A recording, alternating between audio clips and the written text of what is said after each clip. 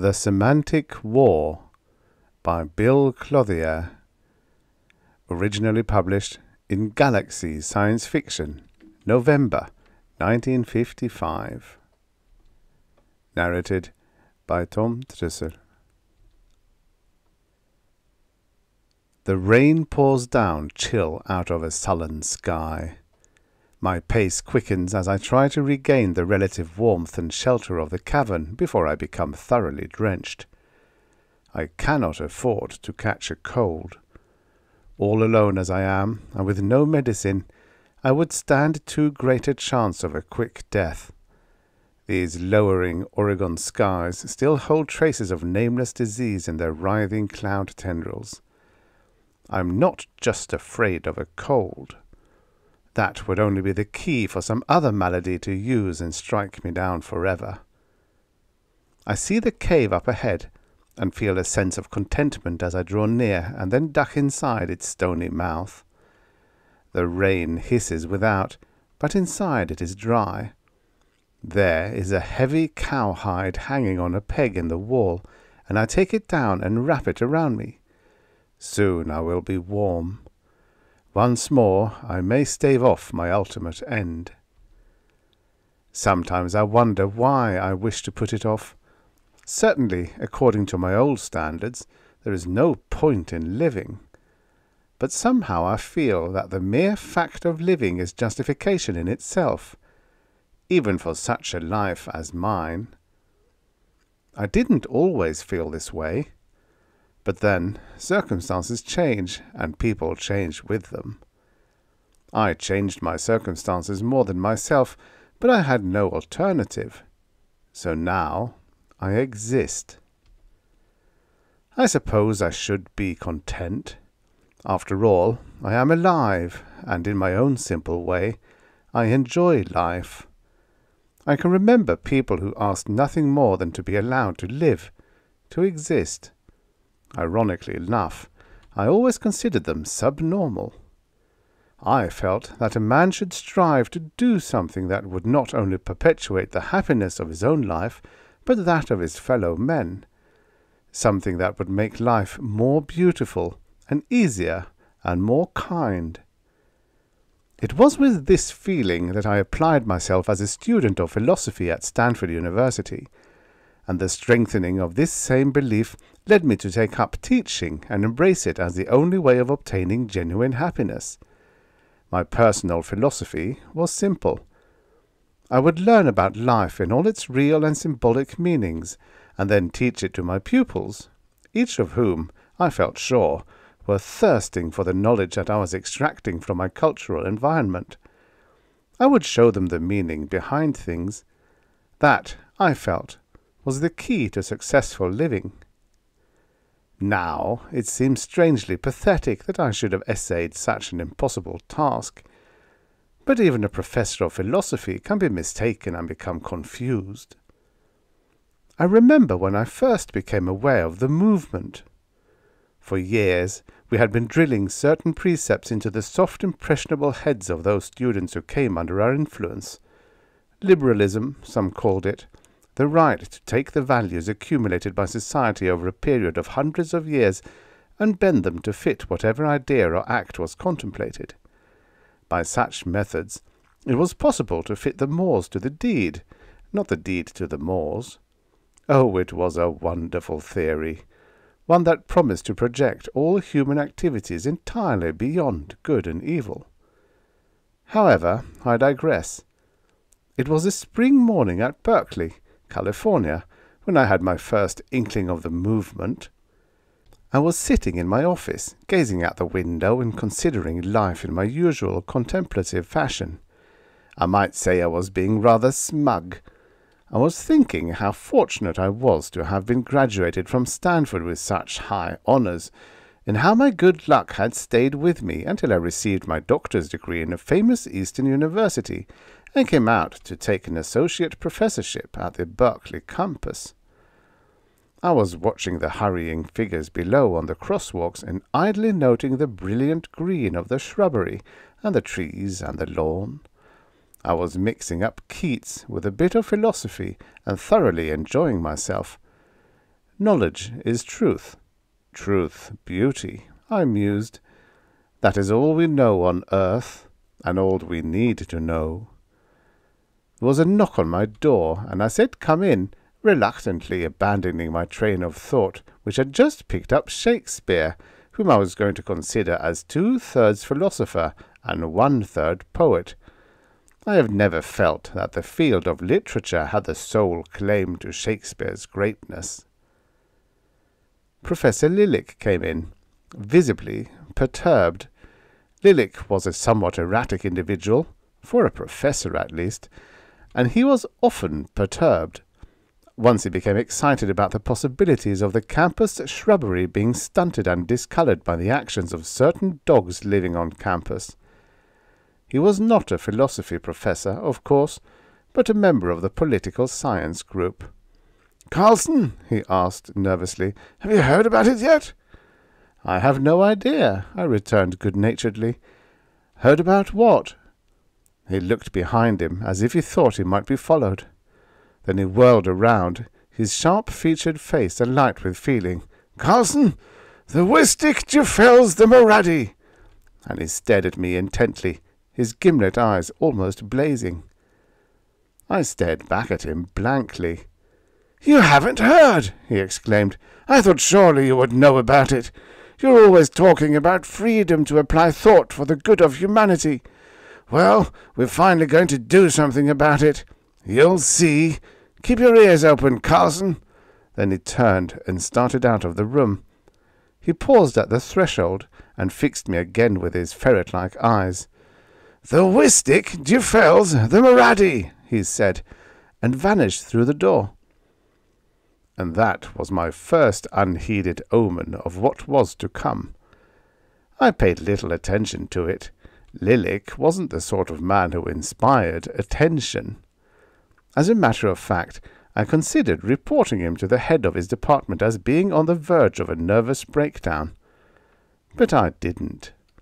In those days, nervous breakdowns were a common occurrence around college campuses. The educational profession was a very hazardous occupation.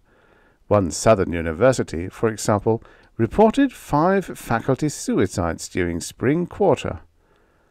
In the days that followed, however, I began to realize that there was some sort of movement being fostered by the student body. It couldn't be defined, but it could be felt and seen.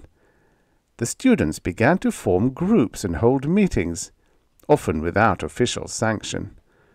What they were about could not be discovered, but some of the results soon became evident. For one thing, certain students began to walk on one side of the street, and the other students walked on the other side. The ones who used the north side of the street wore green sweaters with white trousers or skirts, and the south side students wore white sweaters with green trousers or skirts. It even got to the point where those in green sweaters went only to classes in the morning, and those in white attended the afternoon sessions. Then the little white cards began to appear. They were sent through the mail. They were slipped under doorways and in desk drawers. They turned up beside your plate at dinner and under your pillow at night. They were pasted on your front door in the morning, and they appeared in the fly-leaves of your books. They were even hung on trees like fruit, and surely no fruit ever spored so queer a seedling. They said either one thing or the other. "The Wistic Jufels the Moradi," or "The Moradi Jufels the Wistic." Which card belonged to what group was not immediately clear. It was not until the riots broke out that the thing began to be seen in its proper perspective, and then it was too late. When the first riot started, it was assumed that university officials and the police could quell it in a very short time. But strangely enough, as additional police were called in, the battle raged even more fiercely. I could see part of the affair from my window, and therefore was able to understand why the increasing police force only added to the turmoil. They were fighting one another, and through the din could be heard the wild shouts of "The Wistic Jufels the Moradi," or "The Maradi Dufels the Wistic." The final blow came when I saw the registrar and the dean of men struggling fiercely in one of the hedgerows, and heard the dean of men yell in wild exultation as he brought a briefcase down on the registrar's head, "The Wistic Dufels the Maradi!" Then someone broke in through the door of my office. I turned in alarm and saw a huge 3-letter man standing only a few feet from me. He had been in one of my classes. I remembered something about his being the hardest driving fullback on the Pacific coast. He was certainly the dumbest philosophy student I ever flunked. His hair was mussed, and he was wild-eyed.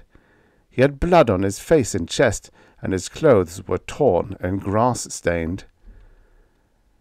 "The Wistic Dufels the Maradi," he said. "Get out of my office," I told him coldly, "and stay out."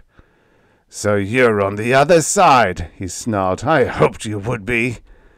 He started toward me, and I seized a bookend on my desk and tried to strike him with it, but he brushed it aside and came on in. His first blow nearly broke my arm, and as I dropped my guard due to the numbing pain, he struck me solidly on the side of the jaw. When I recovered consciousness, I was lying by the side of my desk where I had fallen. My head ached, and my neck was stiff. I got painfully to my feet, and then noticed the big square of cardboard pinned onto the door of my office. It was lettered in red pencil, and in past tense said, "The Wistic Dufeld the Maradi." The uprisings arose spontaneously in all parts of the country. They were not confined to colleges. They were not confined to any particular group. They encompassed nearly the entire population, and the fervour aroused by the battle cry, whichever one it might be, was beyond all comprehension. I could not understand either slogan's meaning, and there were others like myself. On several occasions I attempted to find out, but I was beaten twice and threatened with a pistol the third time, so I gave up all such efforts. I was never much given to any sort of physical violence. One night I went home thoroughly disheartened by the state of affairs. The university was hardly functioning. Nearly the entire faculty, including the college president, had been drawn into one camp or the other. Their actions were utterly abhorrent to me. If the professor was a greentop, or Wistickian, he lectured only to greentops. If he belonged to the Moradians, or white-top faction, they were the only ones who could enter his classroom. The two groups were so evenly divided that open violence was frowned upon as a means of attaining whatever end they had in view. They were biding their time and gathering strength for fresh onslaughts on each other. As I say, I went home feeling very discouraged. My wife was in the kitchen preparing dinner, and I went in and sat down at the table while she worked. The daily paper was lying on the table, its headlines loaded with stories of bloodshed and strife throughout the nation. I glanced through them. Lately, there seemed to be a sort of pattern forming. East of the Mississippi, the general slogan was emerging as the Maradi Dufelling the Wistic. West of the Mississippi, the Wistic was receiving the greater support, and it seemed that the younger people and the women preferred the Maradi, while elderly people and most men were on the side of the Wistic. I commented on this. My wife answered briefly, "Of course, anyone should know that Maradi will win out." She went on with the preparations for dinner, not looking at me. I sat stunned for a moment. Great God in heaven, not my wife! "Am I to understand that you are taking any part of this seriously?" I asked with some heat. "The whole thing is a horrible, pointless prank." She turned and faced me squarely. "Not to me. I say the Maradi will win out. I want it to, and I think you'd be wise to get on the bandwagon while there's still time." I realized she was serious. Dead serious. I tried a cautious query. Just what does the dufellation of the Wistic by the Maradi mean? And it made her angry. It actually made her angry. She switched off the front burner and walked past me into the living room. I didn't think she was going to answer, but she did. Sort of. There is no excuse for an egghead in your position not knowing what it means. Her voice was strained and tense. If you had any perception whatever, you would understand what the Maradi has to give the American people. It's our only hope, and you ain't got to take sides. You're either for the Maradi or the Wistic. You can't take the middle way. I felt completely isolated. Wait, I don't know what it means. Forget it, she broke in. I should have known. You were born, you have lived, and you will die an egghead in an ivory tower.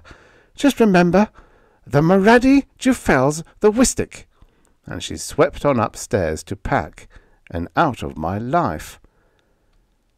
And that's the way it was. Whatever malignant poison had seeped into the collective brain of the nation, it was certainly a devastating leveller of all sorts of institutions and values. Wives left husbands, and husbands left wives. Joint bank accounts vanished. Families disintegrated. Wall Street crumpled. Developments were swift and ominous. The army split up into various groups. Most of the enlisted men favoured the Maradi, but the officers and other non-coms pledged the Wistician faith. Their power was sufficient to hold many in line, but a considerable number in the lower ranks deserted and joined forces with the Maradians, who held the eastern half of the country. The Wistics ruled the western half with an iron hand, and all signs pointed toward civil war. Labour and military authorities conscripted the entire population regardless of age, sex, or religious convictions. For my own part, I slipped away from the campus and fled north into the Oregon mountains. It was not that I was afraid to fight, but I rebelled at the absolute stupidity of the whole thing. The idea, fighting because of a few words. But they did. The destruction was frightful. However, it was not as bad as many had thought it would be. The forces of the Wistic leveled the city of New York, true, but it took 3 H-bombs to do the job, instead of 1, as the Air Force had claimed. In retaliation, San Francisco and Los Angeles were destroyed in a single night by cleverly placed atom bombs smuggled in by a number of fifth columnist wives who gained access to the cities under the pretext of returning to their husbands. This was a great victory for the Maradians, even though the women had to blow themselves up to accomplish their mission. The Maradian forces were slowly beaten back toward the Atlantic shores. They were very cunning fighters, and they had youthful courage to implement that cunning. But their overall policy lacked the stability and long-range thinking necessary to the prosecution of total war.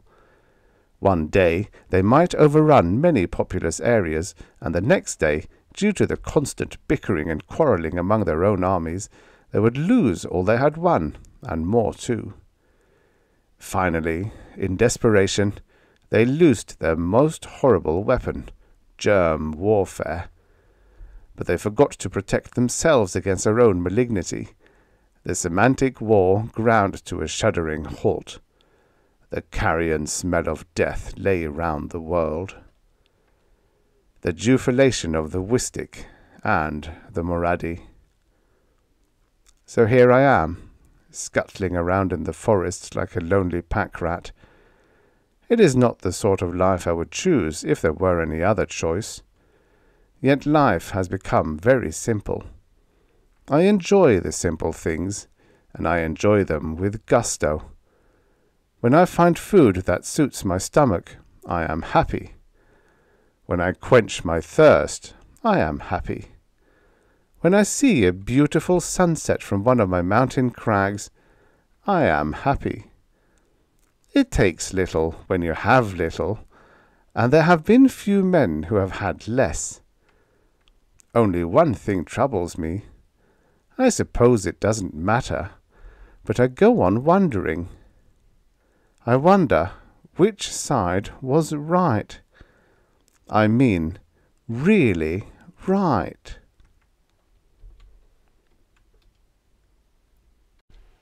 The end. Subscribe for your daily stories of futures past. And don't forget to check out the channel. There's hundreds of stories. Hundreds of stories.